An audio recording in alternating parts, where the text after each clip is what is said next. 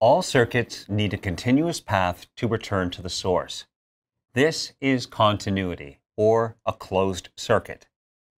If we disrupt this path with rubber, plastic, or by air in the case of a broken wire, then the current will not flow, as there is no continuity. This is an open circuit. And this often happens when a component burns out or fails internally. Depending on the component, this might affect the whole appliance or just a particular function. For example, if only one stove element stops working, then it's just an issue with that particular circuit. Now, if all the heating elements are not working, then it's likely an issue with the incoming power.